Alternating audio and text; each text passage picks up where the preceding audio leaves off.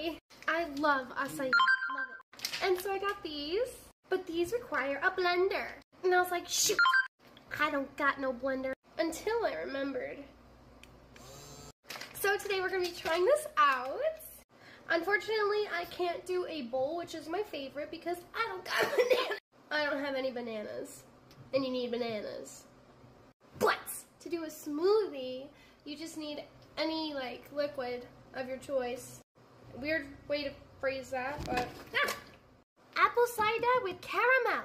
This would not be my first choice, but that's all that we have, literally. Let's try it. They're so cute.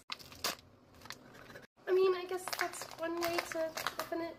Oh, I forgot I could just use scissors. I had to put in a Ziploc bag because it was open. Now you need warm water, 15 minutes, and patience. Look, it's a floating fish. Stay down. Stay, what are you doing? Just stay down. Sorry, Adventure services were needed. So I forgot about the 15-minute timer, so I don't know how long this has been in here. Are you done yet? Are you done yet? Are you done yet? Are you done yet? Are you done yet? Guys, she's really warming. Oh my gosh. Oh my, no. It's saute, don't panic. So it's messy, but we got it in. I also expected like a lot more, but whatever.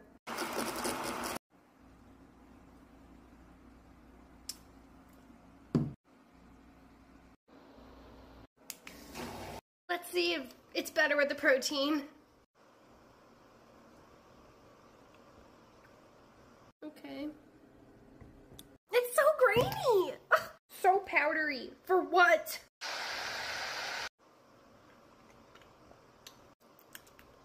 So although it's incredibly powdery, and I feel like I'm tasting the sands of the Sahara Desert, it's okay. I'm sorry, I don't know what came over me. But yeah, taste, 4 out of 10.